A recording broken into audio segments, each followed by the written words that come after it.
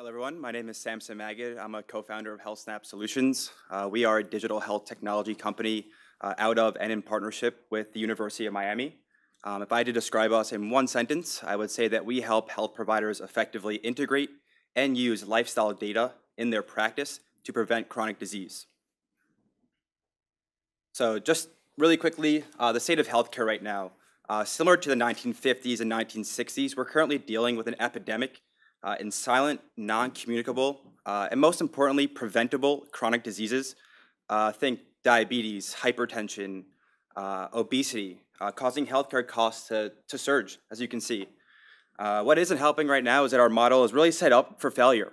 We treat symptoms as a disease care model, as opposed to the root causes of those conditions in the first place and preventing them from happening at all. Think about it as your child coming home from school every day with a cut on his arm and placing a Band-Aid on that cut and saying, have fun tomorrow, every day doing that and repeating that, instead of just simply educating that child to stay away from the dangerous area in the first place. It's the same concept. So what the system is doing to try to combat rising healthcare costs is shifting from a volume-based model where providers are incentivized on fee-for-services to a value-based model. And that's placing pressure on providers to look for tools to align themselves up and in value-based care improve outcomes. And because the root of all chronic diseases is lifestyle behavior, providers are looking, and all research is pointing to lifestyle medicine as a systematic approach for providers to align themselves effectively in a value-based model and combat the burden of chronic diseases. There's a couple problems though. If you look at today's healthcare right now, there's 4 major barriers to a provider practicing effective lifestyle medicine. The first is that it takes a long time. Time is the most valuable resource for a clinician, and they simply just don't have the resources to sit down with a patient and evaluate their lifestyle behaviors.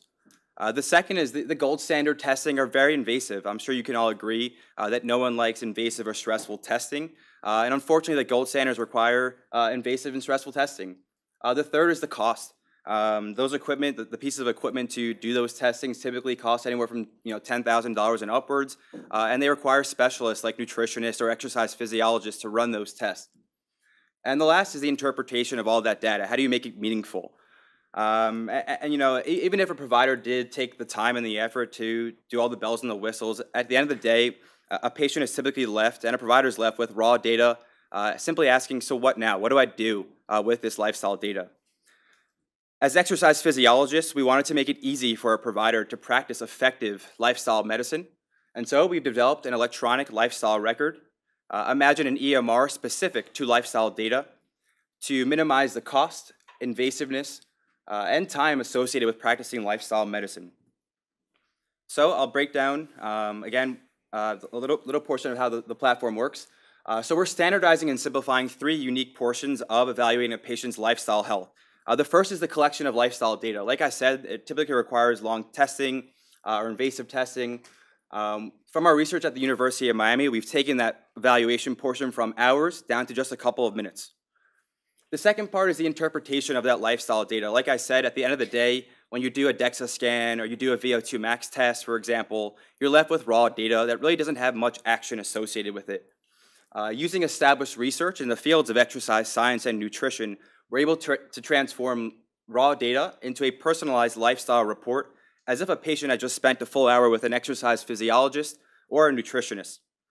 The vision from us from day one when we started off at the university as a research initiative was that every time a patient is prescribed a medication, whether it's for cholesterol or high blood glucose, they're also given a personalized lifestyle prescription alongside it with the ultimate goal of eliminating the need for medication in the first place.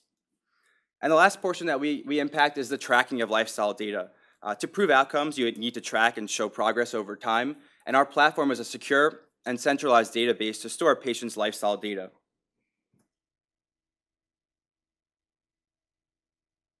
So where are we today?